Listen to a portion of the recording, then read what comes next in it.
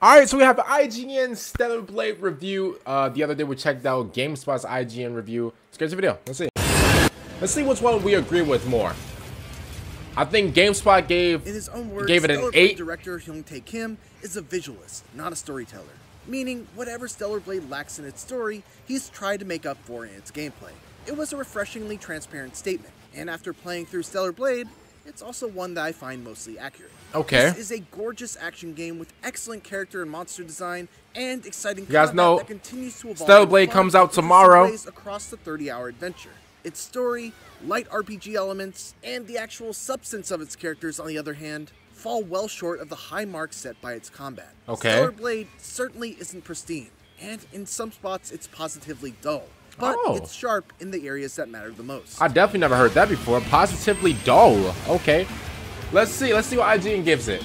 And now I'm gonna give you guys my final score of the game before, like, you know, at the end of the video. Make sure you guys stick around. Familiar one. The Earth is a post-apocalyptic wasteland, and humans have fled to a colony in space. Yes. You play as Eve, a member of the 7th Airborne Squad, baby! who is sent to the surface to eliminate the threat of the Natiba, horrific monsters that laid claim to Earth once the humans fled.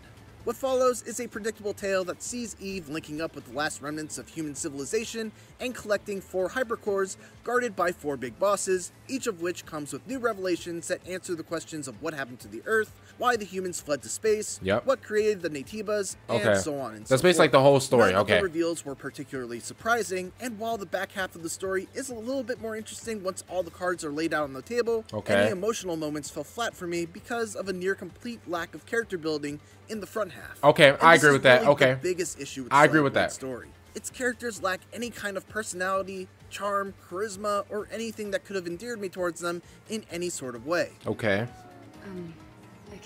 After 30 hours, I can barely tell you anything noteworthy about Eve outside of the fact that she's fiercely dedicated to her mission. She's very close with her fellow. I think that's her character, though, right? Taki, and she doesn't like getting wet. I'd like to avoid getting wet.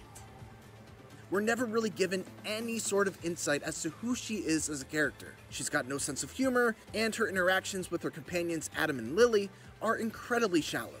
Those two don't fare much better either. Despite the fact that they act like they share a strong bond, it never feels believable because you never really see that bond being formed. Without any of that, it was hard to become invested in Eve, her mission, or StellarBlade's world in general. I understand that. I understand that. The shape, edge of the sword, okay. I almost said sword. I don't know why. Thankfully, the most important part of an action game is the action itself. Yes. And StellarBlade checks pretty much all the boxes when it comes to its combat. Man, does it. Challenging, satisfying, has a healthy amount of enemy variety, and while there's a lot of depth, it never becomes overwhelming in what it demanded of me. What boss was that? Stalker. Combat is derivative, but at the very least, it's derived from one of the best in Sekiro: Shadows Die Twice. Bro, like Sekiro, these bosses are crazy. Very defense-driven. Enemies are prone to launching into long, uninterruptible combos, and the only way to properly deal with them is to precisely press the block button just before their attacks land. Yeah, timing is everything. One after the other. Every parry you land takes away a point from the enemy's balance, and once their balance is broken, you're able to land a hugely damaging blow that will kill most standard enemies outright and deal massive damage to bosses. Unparryable attacks are clearly telegraphed with flashes of color. A yellow flash means an attack is straight up unblockable and needs to be dodged. Oh, I didn't even know that. Flash signals an attack that you can blink past by holding forward and dodging through the opponent to their backside, and then a purple flash is the sign of an attack that can be repulsed, which forces you to hold back and press the dodge button at just the right time to deflect and expose the enemy's weak point. Oh, really? I didn't even know that. This is very similar to Sekiro's style of telegraphing unblockable moves that either must be jumped over, be countered, or avoided. So yellow is unblockable. Just as well here. Developer Shift Up smartly didn't settle for just straight up copying Sekiro's combat either.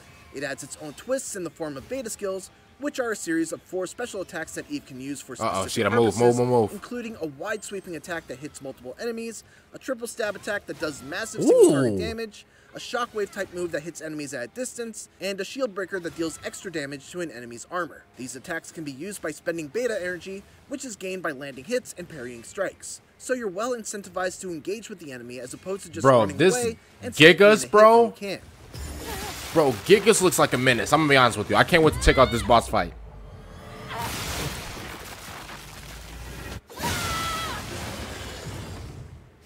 Speaking of those enemies, one of the areas in which StellarBlade particularly excels in is its enemy variety and design.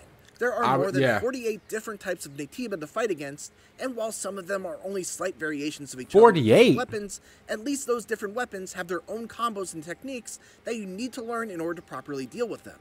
Boss fights are great too, with intense battles against huge and aggressive monsters we've known that this. always had me on the edge of my seat. We've literally known this throughout the 30 hours it took me to beat it. Partially because of the aforementioned enemy variety, but also because at just about every major chapter in the campaign, I would get a new tool or mechanic that changed up how I approach certain encounters. There's a wrist-mounted drone that could fire a bunch of different ammo types from a distance, along with new mechanics like burst skills that added yet another layer of resource management and became critical for tough fights. Ooh, bro, that is hard, Burst bro. skills are similar to beta skills in that they are special attacks that require energy to use, but they are more powerful and typically result in an enemy being slumped on the ground. To balance that added strength, burst energy is much harder to build, requiring you to either perfectly dodge enemy attacks, successfully use a blink or repulse, or by spending a point of your beta energy to use a beta chain, which essentially exchanges the two resources. It was fun to make on-the-fly decisions about whether to spend 2 points of beta energy on a less powerful beta skill, or spend a single point to gain a point of burst energy and then use a much stronger attack later. Bro, that move is hard. Considerations like these that move really is too make hard. Some of the tougher bosses in StellarBlade sing. Not to mention the fact that the burst skills themselves just look cool as all hell. Bro, it does, bro. Oh my, bro, that is. The cherry on top of That's all hard, this bro. excellent action is the exceptional soundtrack, which features everything from blood-pumping bangers during boss battles,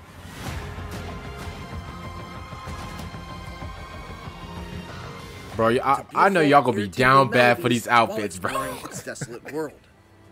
Bro, I know y'all gonna be down bad over these outfits, and I can already tell. Already. Hidden beauty. Uh-oh.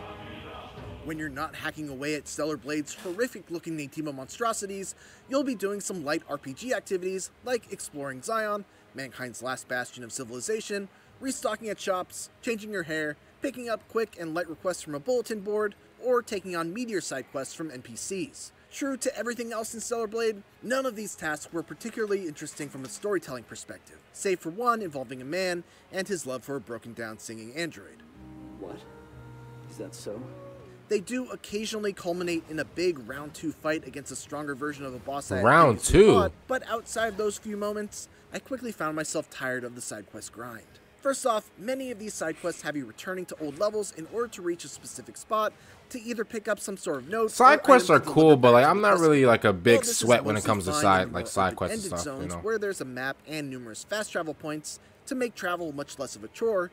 It is an absolute pain when it comes to the linear levels where you have nothing to guide you but a blip on your compass. Okay, Most of the time, I understand virtually that. nothing has changed in these levels either. So it's literally just retracing your steps through the same level. Dang, so you gotta like run a Any marathon? surprises you might have encountered on your first time through, That's what the guy at all to GameSpot collect a said. single item that you weren't able to pick up before. What makes this worse is that very rarely did I ever feel the effort was worth the trip. Most of the time, the rewards are just gold and EXP. EXP is great, as level ups give you skill points to explore more of StellarBlade's well-developed skill trees. But later on, which was when the side quest fatigue started to settle in, skill points were less exciting because the remaining upgrades were either skills I had passed on because I didn't really feel like I needed them, or they felt like very incremental stat increases on moves I didn't use very often, or were just extremely situational upgrades. Then there's gold, which for the most part is a useless currency in the latter half of the campaign. It's used pretty much exclusively for refilling consumables or getting more crafting components, which I practically never had to do because you find so many of all of those things just by opening treasure chests and breaking boxes. Thankfully, exploration fares much better. The 2 open zones of StellarBlade aren't enormous, but they are densely packed with hidden collectibles. I think I know what I'm gonna get. I think I know what I'm gonna get it. Thoroughly explore as much as possible. I usually give it like a pre-rating before I play it. I think I know when I'm gonna get it. That can be returned to your base like the score. Rewards. I thought she was blocking something, bro. I wasn't paying attention, bro. Sorts of goodies, exoskeletons that greatly affect your stats and can affect your approach bro, I to know combat, y'all about to be and down of bad, course, bro. 30 or so outfits that you can use to change Eve's appearance. There is an impressive variety among those costumes. Impressive, So huh? for every skimpy swimsuit or super tiny miniskirt, there's also a classy dress or stylish outfit that makes Eve look like, as my wife puts it, an insta-baddie. I always look forward to finding a new skin, and truthfully, it's very satisfying to have another big action game outside of Insomniac's Spider-Man series that features really high quality unlockable cosmetics that you don't have to purchase with real money microtransactions. One other feather in StellarBlade's cap is that it mixes up its gameplay fairly well. That's what I said. You'll have to go deep underground into a creepy lab where your scanner and sword don't work, turning it into a genuinely spooky survival horror style game. There are also some cool Uncharted-like action sequences, as well as a good mix of linear and non-linear level design. Not all of these breaks from combat hit, and the platforming-heavy sections are particularly annoying when they come up, but they nonetheless do a good job of relieving the monotony that would come from just going fight to fight with nothing in between. After beating StellarBlade, it's also worth mentioning that there's no New Game Plus at launch.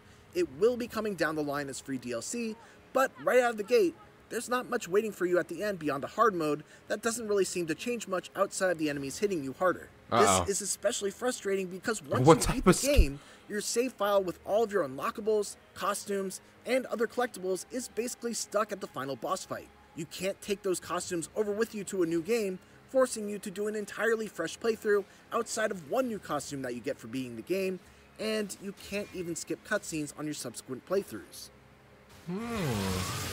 Verdict. What are they? I think they're gonna give it like an 8. StellarBlade stands out as a gorgeous and well-crafted action What do you guys think they're gonna give it? Impressive strengths and very clear weaknesses. I think IGN might give it an 8. Story and characters lack substance, and some of its RPG elements are poorly implemented. Like dull side quests that very often force you to retrace your steps through previous levels, with very little done to make the return trip feel unique or rewarding. What are they gonna give it? Action picks up most of that slack thanks to the rock-solid fundamentals of its Sekiro-inspired Gameplay 10 out of 10. system, a deep well of hideous monstrosities to sharpen your sword against, Hideous and monstrosities. goodies that do a great job of incentivizing exploration all throughout. A 7? Really? For more StellarBlade, check out the first minutes of the game, along with... They're giving it a 7. Wait a minute. Wait. Hold up. Well, this changes everything because I thought, I don't know why, but I easily thought that they were going to give this an 8.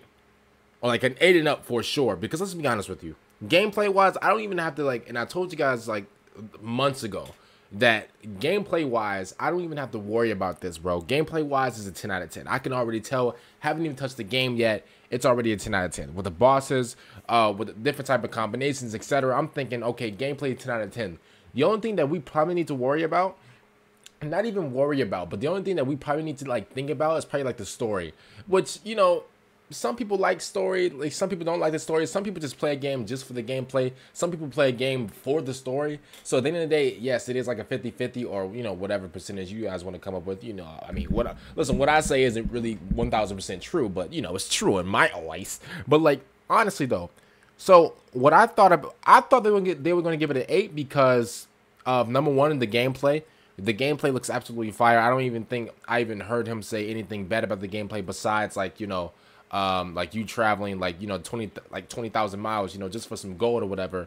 I think that was like the only thing that he said that was, you know, that was bad about the game, like about like the actual gameplay.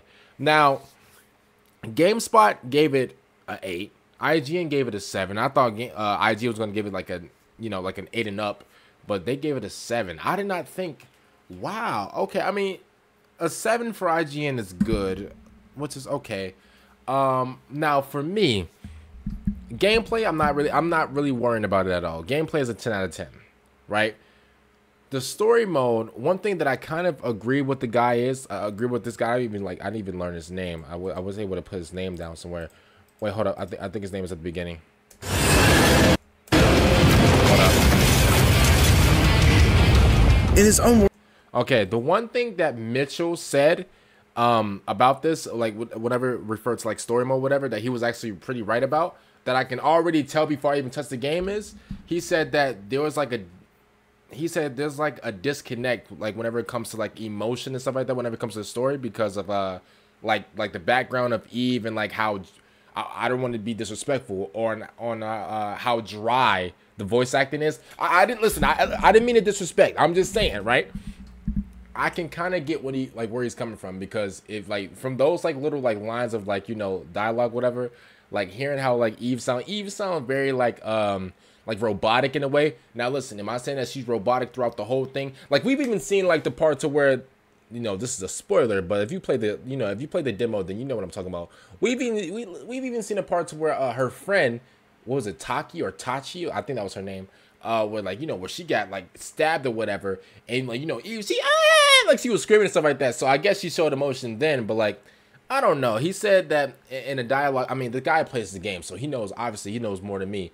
But he said that that a lot of the dialogue was very short. It didn't really have a lot of emotion in it and stuff like that. Which, I mean, which out of the dialogue that he just showed us, he was right. But that don't really, you know, make up for like, you know, the entire story. So I guess we'll see whenever it comes to the entire story. If I'm being honest with you though, if I'm giving it my own score, right? Gameplay's 10 out of 10. I don't even have to, like, come on, bro. Gameplay's 10 out of 10. Story mode, obviously the story mode is not good as like the gameplay. When I say story mode, I mean like the story. Okay, that's just my way of saying story, right? Because bro, like we've reviewed a lot about StellarBlade over the past few days. If you in the demo, they show like a little bit of like the, I guess you can say the backstory of like, you know, Eve and like her people coming from like a place, whatever, and they're coming to Earth, and they all land on Earth, and then like 98% of the people are dead besides Eve. That was probably like, I wouldn't say that's the most emotional part like about the game, but like as like an intro, that was like a good intro if I'm being honest. Because after like, you know, after like everybody's pods gets dropped off or something, first of all, you got some pods running into like, bro, some pods are running into pods like Ray Lewis running against like Peyton Manning, stuff like that, bro. Like some pods are like blowing up and stuff like that. So like that whole scenery, that whole like little cutscene, whatever, that was hard. Like the intro, like the opening cutscene was nice, but if I'm being honest with you, the actual story mode with the cutscenes and stuff like that, I would probably give it like a, so far, what I've seen in the demo, so far, I'm going to give it like a 8, yeah, an 8 out of 10 whenever it comes to the story mode. I might give it a 7 out of 10. So we combine, if we combine the story mode rating with the gameplay rating, would that be like a 8 out of 10 or like a 9 out of 10 if we combine them both? If I said a 10 out of 10 for gameplay and like an 8 out of 10 for like story, and you combine them, would that be like a, I think that will even out at like a 9, right? So I think I'm gonna give it a 9. I think I'm gonna give this game a 9 so far. The game comes out tomorrow. We got a lot of gameplay already. Listen, first, let me tell you how prepared we are. We got a lot of gameplay set for tomorrow. We got shorts and everything set. I told you, when this game comes out, we're covering this thing from head to toe. We already got gameplay. We already got like a lot of the bosses and stuff like that. We got a lot of videos set, you know, for tomorrow, you know, Saturday, Sunday, etc. So hopefully you guys are ready for all these videos. Comment down below. What do you guys think about StellarBlade? If you guys played it already. And yeah, man, I'm excited to get you guys' opinion on the game. So you guys have to check some out, and